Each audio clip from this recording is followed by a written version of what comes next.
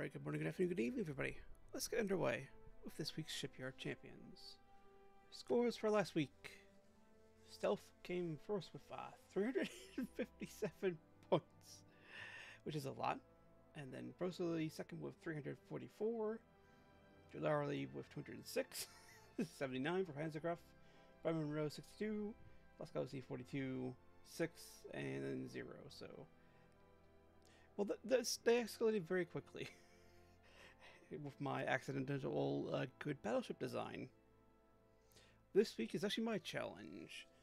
Fire German raids have engaged a convoy your task force is protecting. Save as many transports as you can before reinforcements arrive in 30 minutes time. So, range is 15 kilometers at the start. Day clear. Your destination bar in Germany. So we get to build a battleship, 2 heavy cruisers, and 6 destroyers. Versus a battleship and a heavy cruiser from Germany, the Raiders. We get 2 points per transport, save, 1 point per own warship that survives, and 5 points per enemy warship that sinks before 30 minutes. So, let's get on to her.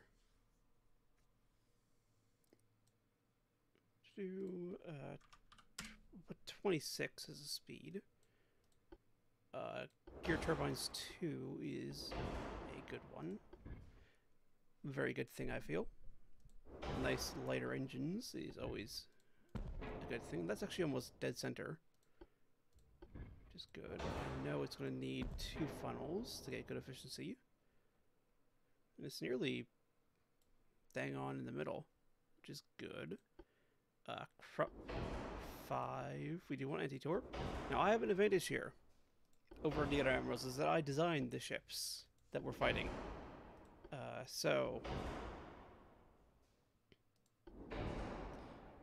Although I'm not going to try and use it too much, I do know there is torpedoes, which is why anti-torp is going on, although not max anti-torp.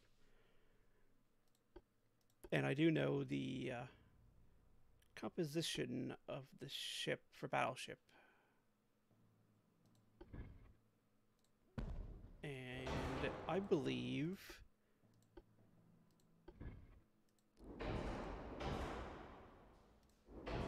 that embracing the burn is going to be a good way to help deal with it.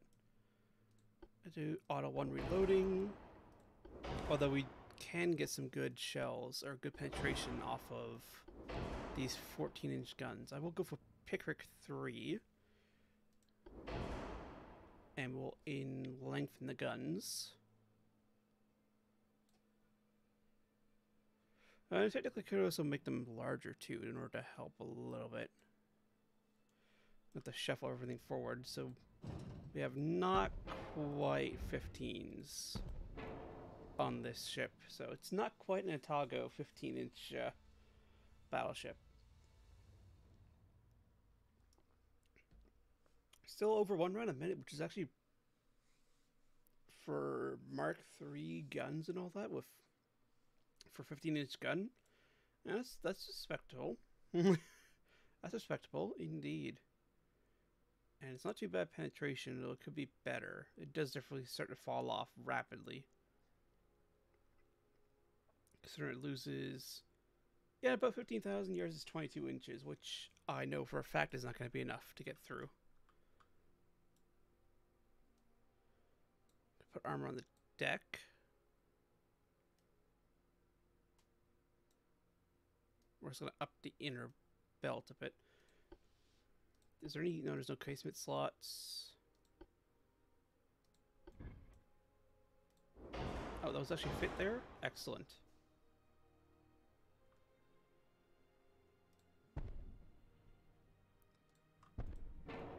There we go. Not quite Vanguard secondary battery. Then again, these are 7-inch guns versus the dual purpose little 4.5-inch things that Vanguard actually had. You know, the standard British dual purpose gun. Again, I'm going to lengthen their barrels to get extra range out of them, so that hopefully they'll be able to engage the heavy cruiser as well.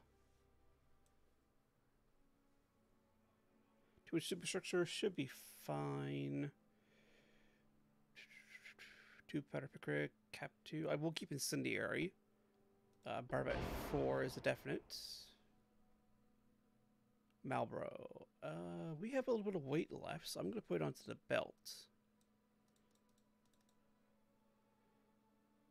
And the inner deck. And the second inner deck. And then a little bit on the third inner deck, just to make sure that weight isn't, you know, transfer that to there, and there we go. Not too bad. She just got a little bit of pitch and stability, but it isn't too bad.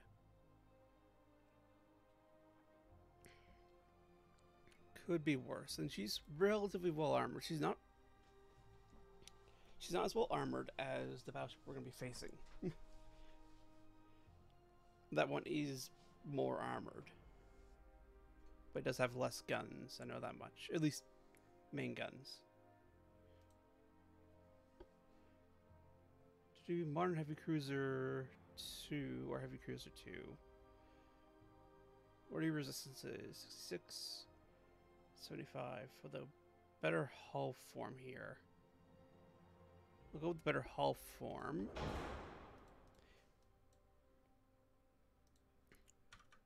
33 knots. Little Kent.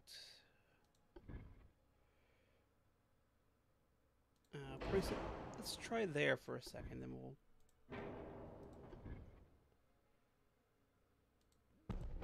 we'll go from there.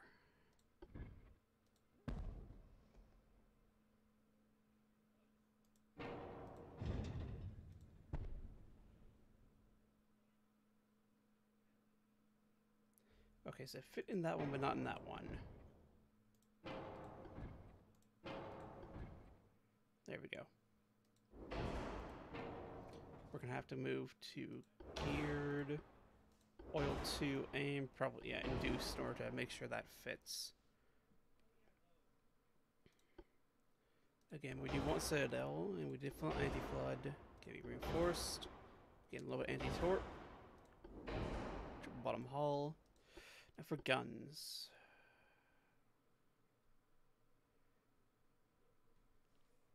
There's a Mark V 9-inch gun.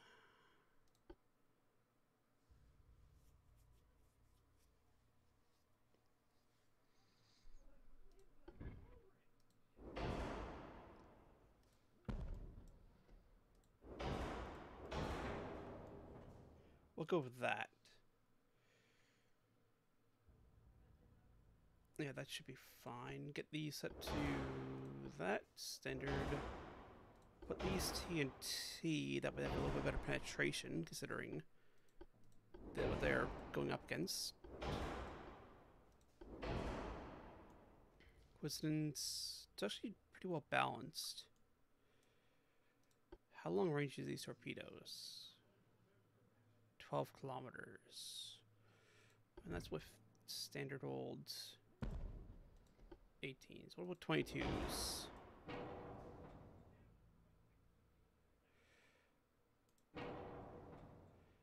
No, it's not. I mean,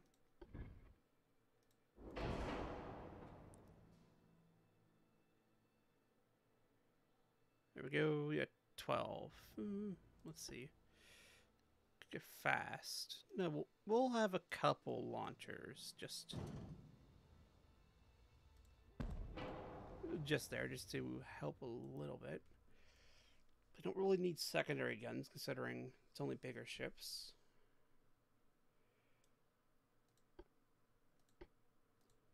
Oh, on the funnel. Couple case move gun slots. No, we're not going to do that.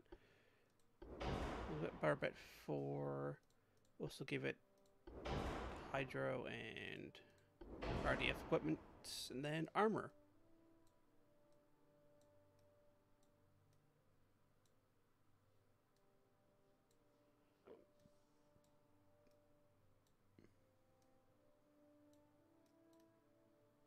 And some more, but I think that's relatively fine. Again, may as well max out the belt.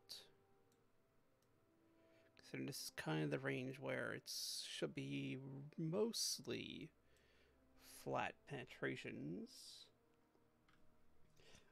There is some deck angling coming in.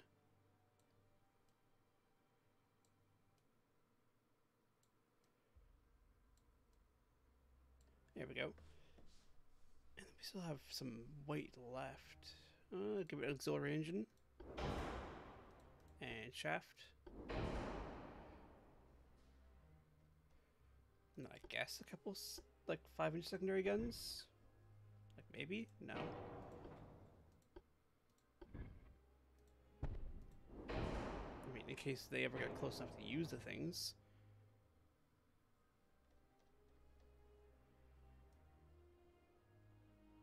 Give them longer barrels. These are like little 4-inch, 4.5-inch guns I was talking about. Also, standard ratio, good. Good. That's good enough. I say that's good enough. That is good enough, I'd say. Modern Destroyer Leader. Right, main tower, enhanced main tower. Enhanced modern tower is what it's called, not enhanced main tower.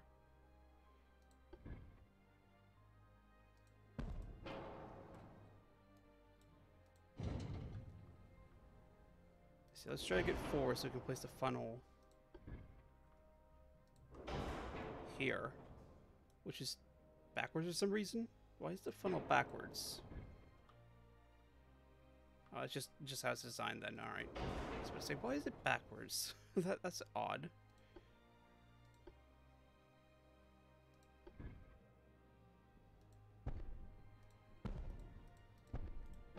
Only dual 5-inch guns, which is interesting. We want gear turbines. We want oil. We actually don't need to induce the boilers on this one. Anti-flak 3. Max HE is fine. We'll put a capitalistic, though. Actually, we'll go for cordite on this one, just to buff their range slightly. Then launchers.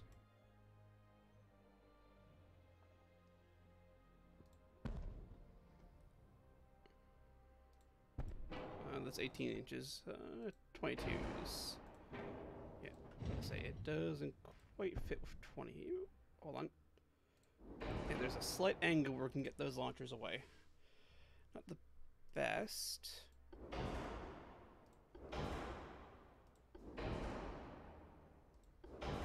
But it should work. Yeah, max HE. We'll give a barbette. Your speed is set to 33. What's your hull speed? 35. We'll put the 36. And now we do need to induce the boilers. Not even just induce, we need to forced. There we go. Auxiliary engine and shaft. Triple bottom hull. Reinforced bulkheads. We'll add some armor to the deck. There we go, that actually helped a bit. We'll lengthen the guns slightly again. Again, rate of fire, but also more range. So these should be able to fire AP right away, even though AP will do basically nothing. Except for against relatively unarmored sections of the ships. We want some... let's increase the superstructure armor. The deck. Oh, there we go. That's the limit. So she's a little bit armored, but not insanely armored. There we go. I'm just going to quickly check to make sure I gave the heavy cruiser... Yeah, coincidence rangefinder. Excellent. Excellent. All right.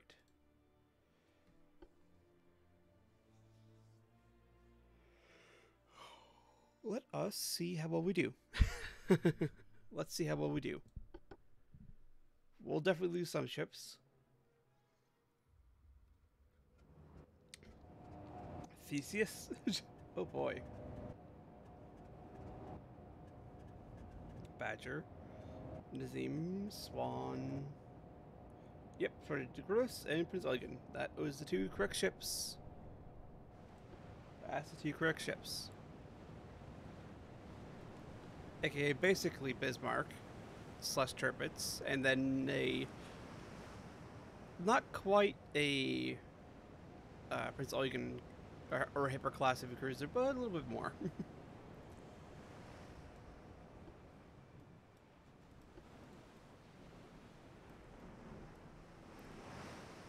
Now, if my testing so far has been accurate, they should be targeting the transports, which is part of the challenge of this, is how quickly can you get in there and force them to target something else. Alright, Division 4 with Serene in command. You're going that way. Have fun. Same with you guys. Go over there, have fun. And then they just take off, not longer being tied to the screening. Marlboro's aimed. She has a 4% accuracy chance so far. I'm pretty sure Hipper is, or the Prince Eugen is targeting her. Yeah, the Prince Eugen is definitely targeting her. Oh! That's a partial pen.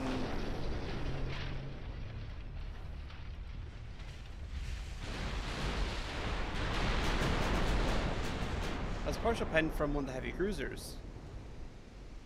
And then 15, no, that's the not Bismarck scoring hits.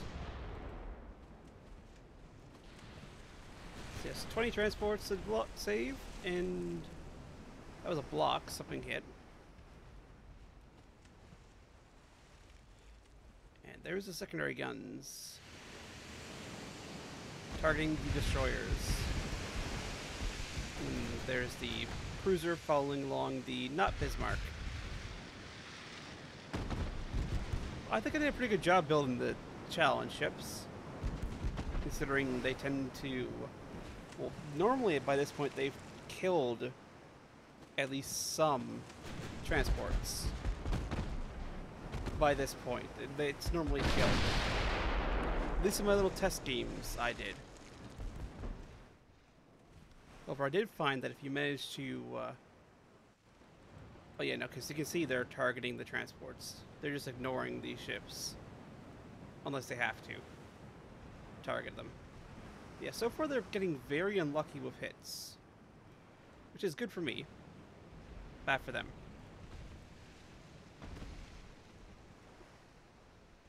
Which is also going to play right into the fact that they will happily, because these guys will attempt to stay about 15 kilometers away from whatever they're targeting with their main guns. Which happened to be the Wanderer that time. So they'll happily stay 15 kilometers away from whatever they're targeting, and a little bit farther out for the Prince Eugen.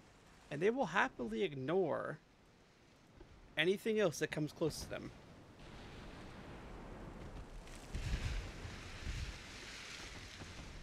They'll ignore literally everything else in order to try and get closer. Which means these torpedo boats, they're going to be able to launch. Or destroyers are going to be able to launch. In fact, that's the first launch there. Oh, blocked fire on the head green. Let's speed up time a little bit. That is the heavy cruiser engaging, which means the heavy cruiser should be, yeah, heavy cruiser's falling back.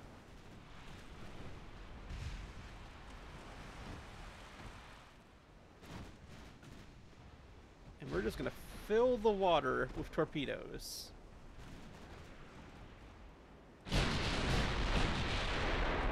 Hydra sinks to excessive fire. That's the not Bismarck engaging with torpedoes. Oh, that's a flash fire. Oh, Bismarck. Oh, you're not going to sink many ships now like this. There's the torpedoes coming in. Or at least the first spread. All of these ones launched over here are going to miss now, which is a shame.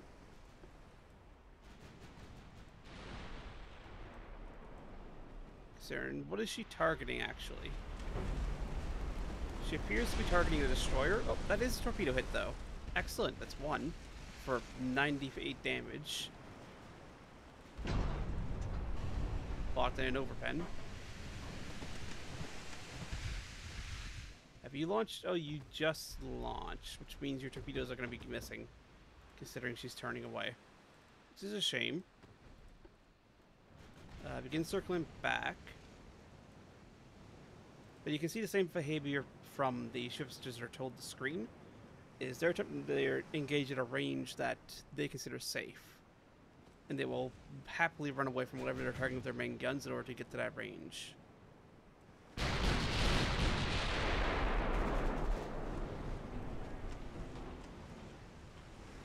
Oh, that is good. Penetration fire flooding. So far, she's proven easier to sink than I thought she was. Then again, we've proven more accurate than the test games I ran. Yeah, she's targeting the destroyer, so she's attempting to run away from them. She still has some ammunition. Blocked fire. Alright then.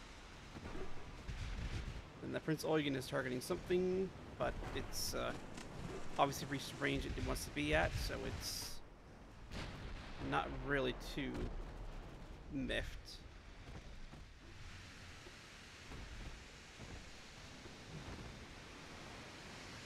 This is where I wish we had kept the torpedoes for a little bit longer, but you know, what can you do?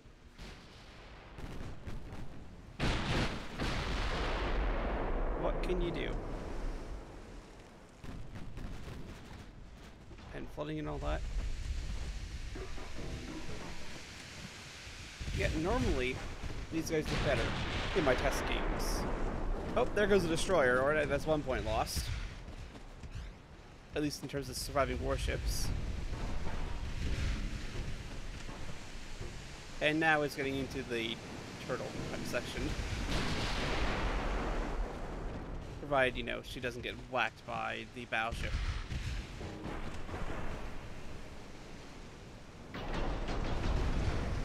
But her damage, flooding, that's more flooding induced.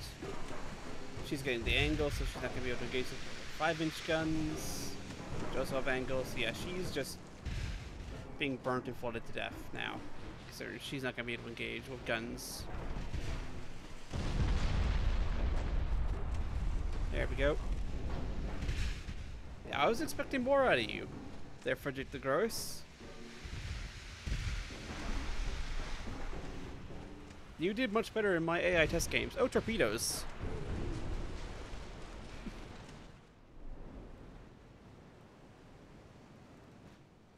So now they're going to swing back in order to get back into range. Oh, and there's the Prince Eugen's torpedoes.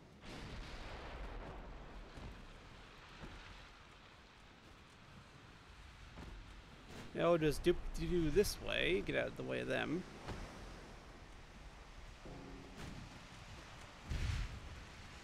That's penetration from probably the secondary guns, yeah, the 3-inch guns.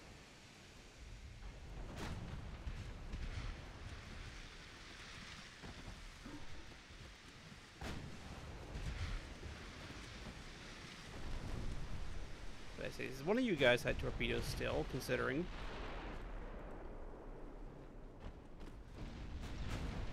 Overpen, fire flooding. Yeah, I thought this was going to be harder, considering these guys love to target first and foremost off transport. So I was expecting them to just... Because my 3 test games I ran, they just came in, they just went and absolutely destroyed a lot of transports with ineffective... Then again, they were AI designs, so... Not always the best designed, but relatively ineffective return fire directed towards them. They were able to just murk a ton of transports before they got ran over.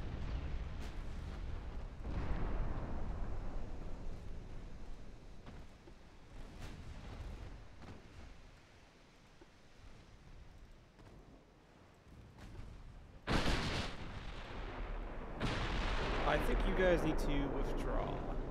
Nope, there goes White Taker. So we've got, because they're not going to be able to sink anymore. Not this time. 8, 10, 13, 14, 18. So we lost 2 transports. Which is a lot, because in my test games I've had them kill from half to all of them inside 30 minutes. Because they tended to just absolutely focus fire and murder transports. But they, I guess, just got unlucky this time. They just got unlucky. Especially with return fire from the Malbro. Considering she's hit 50% of her shots. Like, that is, with no radar, that's...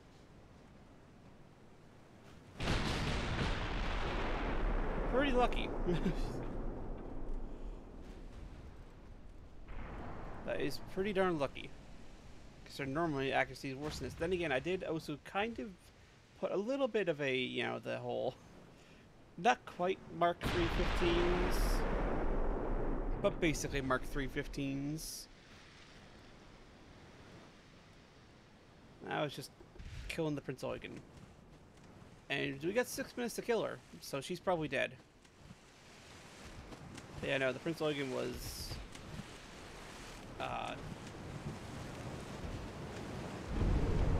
double 9-inch guns of double 8s.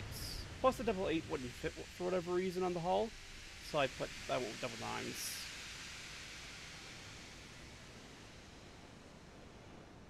Well, there we go.